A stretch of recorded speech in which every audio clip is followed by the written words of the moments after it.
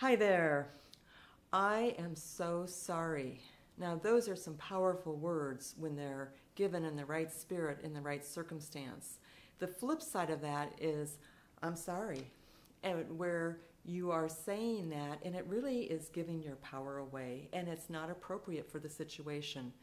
In this video, I'm going to give you two words that you can often replace instead of saying I'm sorry, that will help you maintain your power and your posture, and it actually honors the other person involved. So here we go. Before I go into the words though, when is I am sorry appropriate?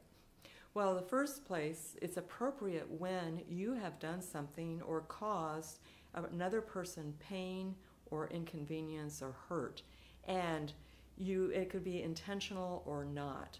The other place where I'm sorry is really effective is when somebody is going through a difficult time and you say, I am so sorry for what you're going through or for your loss. It's a great stepping stone into empathy. And those are really important places to say, I am sorry. Now, I observe, and perhaps you've observed, that it seems like there are people that will say, I'm sorry for everything, and there are people that will never say, I'm sorry. And of course, then there's a lot of us in the middle. As I was preparing to do this video, I wanted to research and see if it was actually true that women seem to apologize more than men.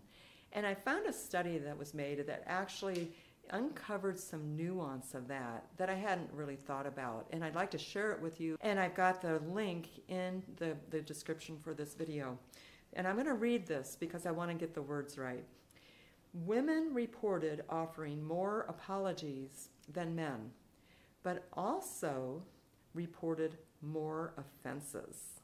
Isn't that interesting? Men apologize less because they have a greater threshold for what constitutes offensive behavior. You know, there's a lot of nuance in that, isn't there? The study did say that if you leveled the playing field with the degree of offense, that the apology rate was about the same for men and for women.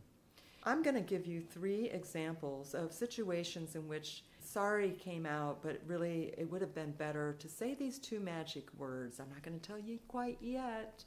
Here's the first one. So, and this happened to me.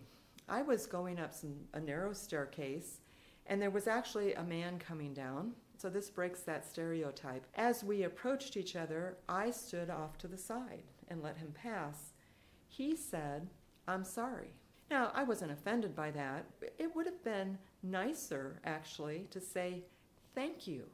Because when he says thank you to me, he's really honoring what my gesture was. Whereas sorry, it's like he has done something wrong, which he hasn't. Another example, say you're in a meeting and the meeting time is up and you have another ongoing conversation with somebody that was in that meeting over something else. And that person says, hey, I gotta go. And then a lot of times you might say, oh, I'm sorry. And again, you did nothing to be sorry about. It would be so much better, and feel the difference of this. Thank you for taking this extra time. We'll catch up later.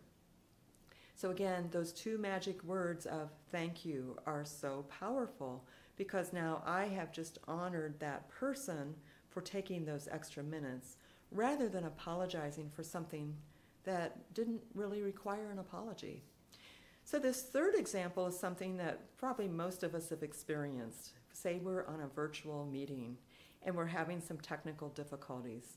And of course, you might argue with me about this one, but feel the difference between me saying, I am so sorry that I've inconvenienced you, which is, now that's a circumstance where I have. Maybe it's not my fault, but still. Or I could say, thank you for your patience while I've gotten this fixed. And feel the difference of those. In one way, I'm kind of like, my energy's kind of wimpy, and the other way, it's like, thank you. I'm honoring the other person. And so those two magic words that your mom taught you, I hope, if you had a mom, but those two magic words of thank you work in so many situations. I would love your comments in the comments, and what works for you? What have you noticed? And what other questions do you have about I am sorry? Until next time, I so appreciate you listening in. Thank you so very much.